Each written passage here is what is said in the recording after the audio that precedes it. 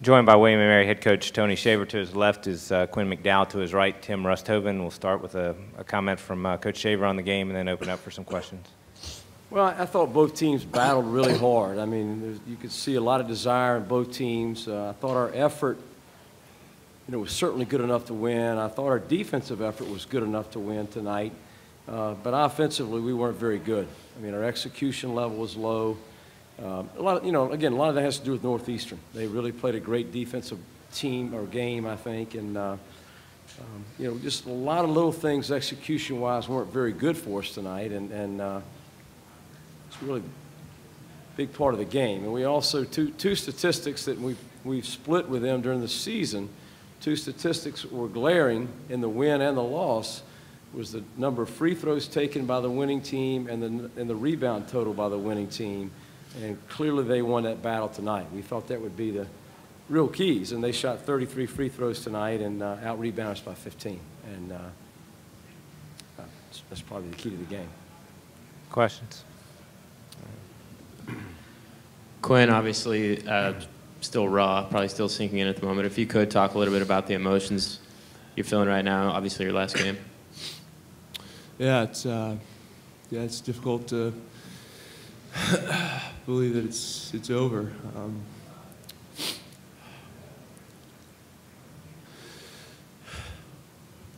I mean, like I said to some of the guys in the locker room, in terms of wins and losses, my career's not gone exactly as I envisioned it. Especially this season, has not gone as anyone planned, as anyone thought that it would go. I think coming into the year, we had such high expectations for ourselves, and then just didn't live up to those expectations.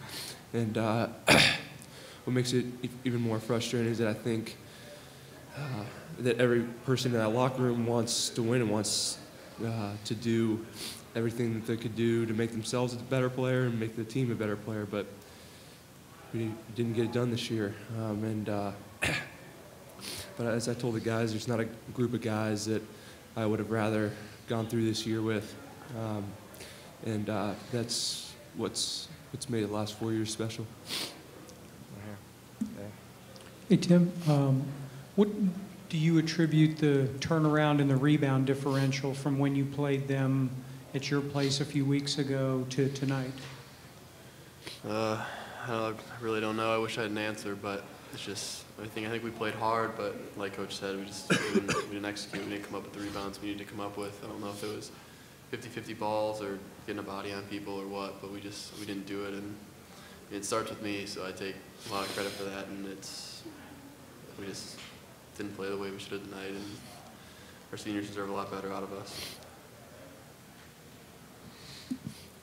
Tony, did they do anything different defensively than you had seen in the previous two games against them? No, not really, Dave. I mean, they're a good defensive ball club. We clearly shot it better last time we played them in our own building, but we knew they would switch ball screens, which they did. I don't think our guards drove the switch as well. When there are five-man switches on our guards, we didn't drive that as well as we should have, and I don't think we got the ball to Timmy enough on that switch, and it's something we really wanted to do. I mean, I think he ended up taking 9 shots, but that was one of the real points of emphasis for us, was try to get him shots when they did make those switches. Hey, Coach, can you talk a bit about the play of Julian Boatner? I know it's been a tough season for him, but seemed to really provide a spark off the bench. Well, he played really well tonight. I mean, it was a game where savvy, I think, and intelligence really, really were important, and he has a lot of that. And he's a really good young guy that's, yes, in some ways has had a tough year, but I think Julian's a good example of this team right now. I mean, he certainly didn't play well early in the season, but he remained a great teammate and really improved here in the last 3 weeks of the season, and was really a key for us staying in that, hanging in that ball game tonight and giving ourselves a chance to win. So I thought he played well. Coach, did when you got Lee in foul trouble and he goes out as quickly as he did in the second half, did you feel pretty good? Did you think maybe you could, kind of make a move on him at that point? Well, we were happy with that day, but we also had our point guard on the bench all night. Brandon Britt played, I think, 11 minutes because of foul trouble. So I think those two things all set themselves a little bit. Tony, you got within 3 fairly late. Can you talk about what happened at that point, and then 2, what he's meant to your program? Well, I think we cut it to 3 and missed a free throw there that would have cut it to 2, and then, if I remember correctly, they came down and made a 3 at that point. Big turnaround in the ball game, but Tim, he's.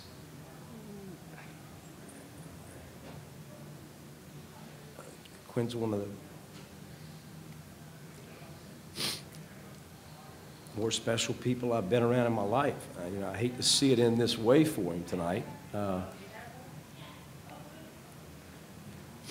But he's made a significant impact not only in our program, but to the College of William and Mary and to the community. As great of an impact as anybody I've seen in my 30-odd years of coaching. I'm really proud of what he stands for.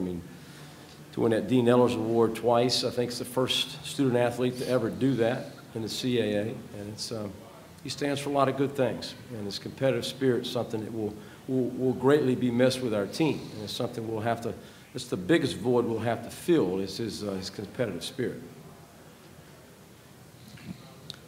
Tim, there was a point in that game in which the referees really started to get involved. What did you think about the way the game was called? every game you can always go and talk about referees, how they did or didn't do, but they just called it a little tighter, and we just got to play through it. That's just as much our fault, so we just have to learn to play through when they call the whistle like that. Anything else from anybody? All right, thank you guys.